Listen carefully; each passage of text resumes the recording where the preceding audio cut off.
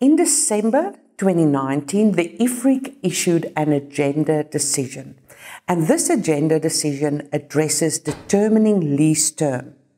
This is a very important agenda decision because it relates to a matter that's been widely debated for a long period of time.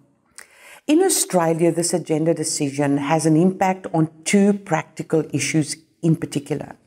The first one is holdover leases or month-to-month leases. Let me explain.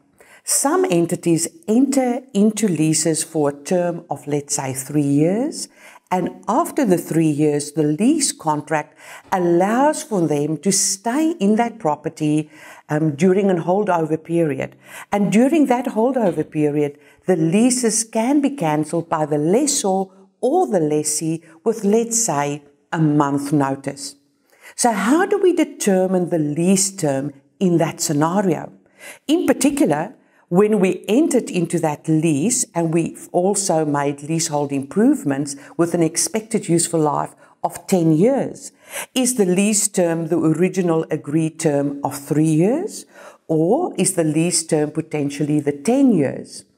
And this is an area of great debate, very relevant in Australia, and we see it in a number of lease agreements. In this article, we look at a number of scenarios and try and clarify the answer.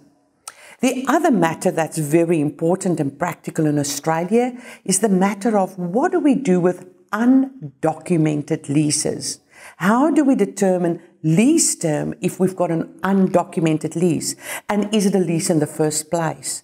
It's important to remember that a lease could be in a written format, it could be verbal, or it could be implied.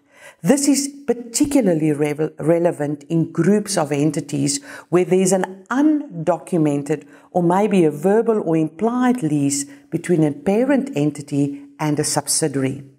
This article will be very useful and provide practical guidance on interpreting and applying this agenda decision.